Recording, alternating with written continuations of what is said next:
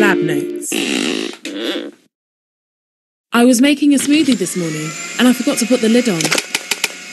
I quickly turned the power off, which got me wondering, how does electricity make the motor run?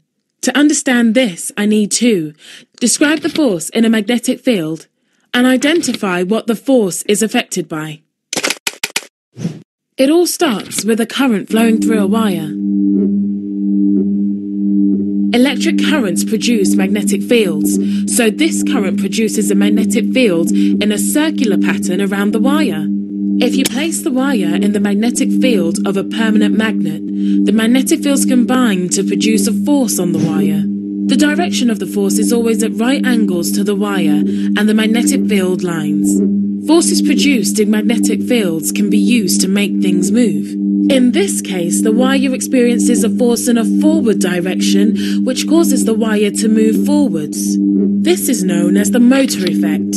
The size of the force can be increased by increasing the strength of the magnetic field and by increasing the size of the current. The force is strongest when the wire is at right angles to the magnetic field lines of the magnet. The force decreases if the wire is rotated so that it is no longer at right angles to the magnetic field. And there is no force at all if the current is flowing parallel to the magnetic field. An electric motor is designed to make use of the motor effect. This simple motor consists of a rectangular coil of wire in a magnetic field. When a current flows through the coil, the forces act on each side of the coil, making it spin. The speed of an electric motor can be controlled by changing the current in the coil.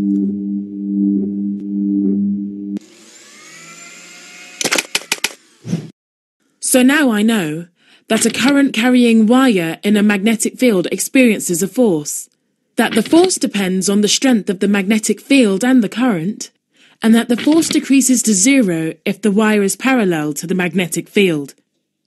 Now to try making another smoothie.